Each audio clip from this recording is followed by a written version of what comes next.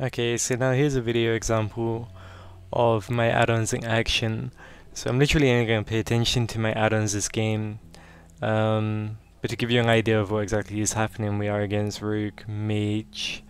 Now my warrior gets polymorphed here, and I'm just going to zoom into this expo because it just really demonstrates how much clearer I can kind of see the buffs and my debuffs on my warrior here, because I've enlarged them so that they're really visible, and because of this, it really gives me quite a big advantage because I get to see exactly what's happening to my teammates, exactly what kind of position they're in, whether that be what they need to be dispelled, how many dots or damaging buffs they have, which could give me an indication of how much damage they're taking and how much I have to heal them, and all kind of things like that, which is vastly superior to the Blizzard unit frames.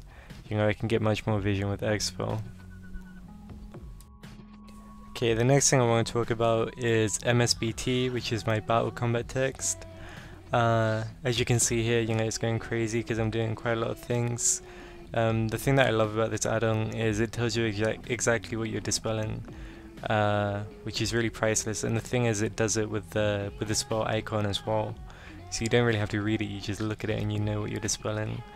And obviously show you how much you're healing, how much damage you're doing, all stuff like that, and you can configure it, an insane amount, and it basically just gives you a higher amount of awareness of the fight, which is really great. Okay, now moving on to my e-casting bar.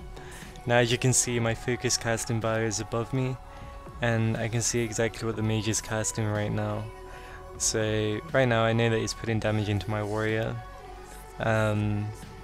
which is pretty standard. You need to know when the mage is casting into someone, or any other caster in fact. It's good to have that extra awareness and to know exactly what's going on. And after this poly, the mage actually tries to re-poly me. Now it's really crucial that you kind of know when polys are landing on you, so you can either line aside them, interrupt them, or avoid them. In this case I do a Shadow of Death.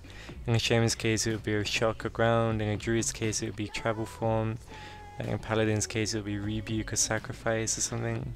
So it's really relevant to every healer to know exactly what kind of casts are going on, whether that be a mage or a warlock or anything that can really CC you or do high amounts of burst damage. It's your job as a healer to have a really good awareness of what's going on, and to know exactly what to really kind of expect, so you can counter it with either healing or the other ways which I've just mentioned.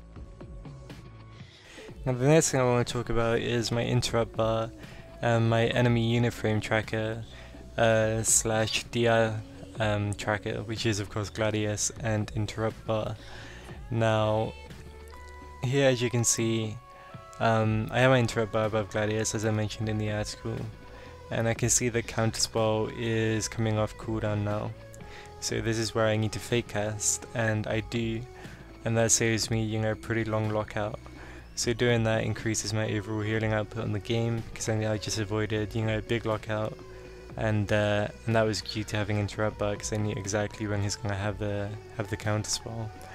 And also notice that on the Gladius unit frames, not only does it make it easier to target and focus target the enemy team, and track the diminishing returns such as Fear and Blind, you can also see when their trinket is off and on cooldown, which is really great as well.